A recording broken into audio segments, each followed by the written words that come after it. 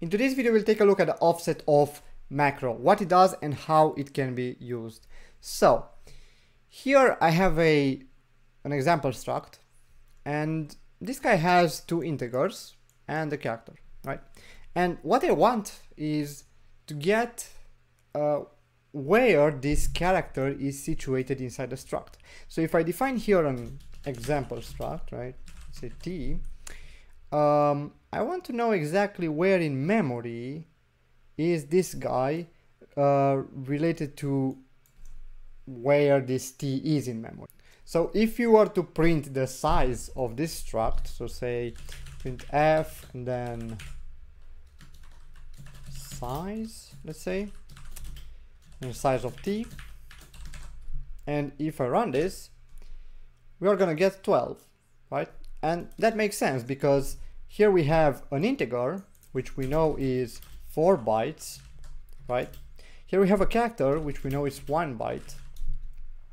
Then to align this next integer, there are 3 bytes of padding, 3 bytes pad, let's say, and this integer is 4 bytes long. So that's why we get, if we add them all up together, we get 12. That's nice. Now I want the actual position within the struct of this character. In our case, what it would be? Well, it would be 4 because first we have this integer inside the struct and then we have the character. If we were to have, for example, another integer here, this guy's position or offset inside the struct would be 8, right? So you do this using the offsetof macro. To use it, it's actually very simple, but it's not as straightforward as calling a function. It's a bit weird the way you're actually using it. So you start off by let's first include the library that it resides in. So it's stddef.h. That's where you find it.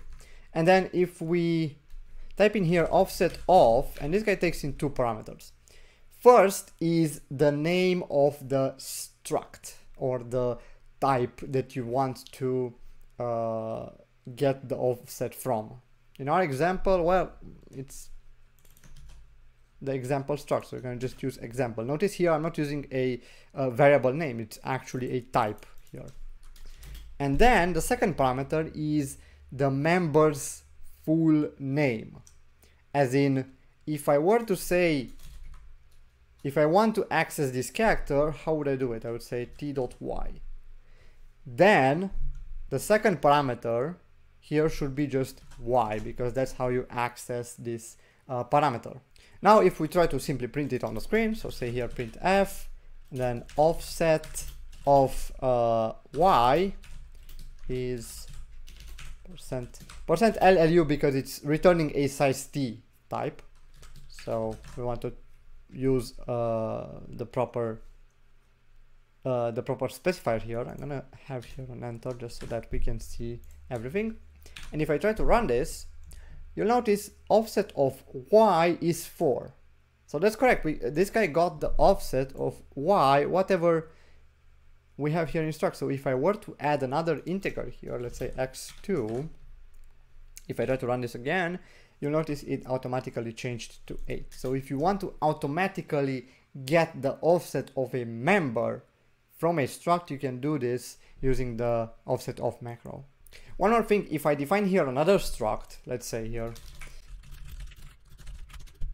and let's say it has here an, I don't know, a long variable, and then it has an example inside of it, right? So this guy sort of, or this guy is found inside of this struct, right?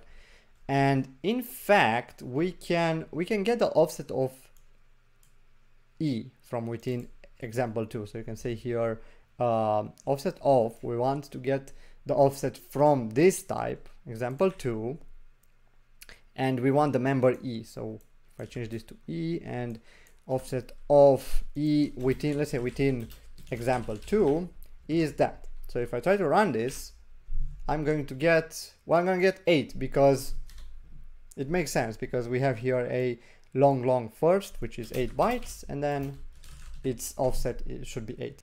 Now, the cool thing about this macro is you can get an offset from nested structs. So here I'm just getting the offset of the example struct itself, but I can get the offset of a member of this guy within this guy. So I can say let's say e dot y here. And if I try to run this, you'll notice I get here 16. Why is it 16? Well, we have to think about it. First, we have a 64-bit integer, an 8-byte integer, so that's 8 already for the offset. But to get to y, we have to go through these two integers. So we also have to add 8 more bytes to the offset. So we get 16 bytes here.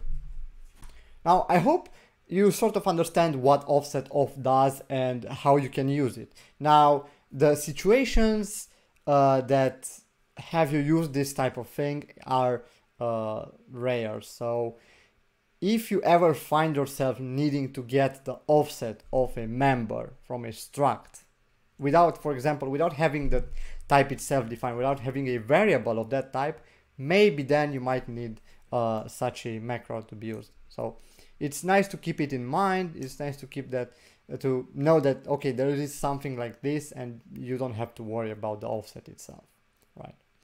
So I hope you got something out of this video. Thank you guys so much for watching. If you have any questions, do leave them down in the comments below or on our Discord server. Take care. Bye.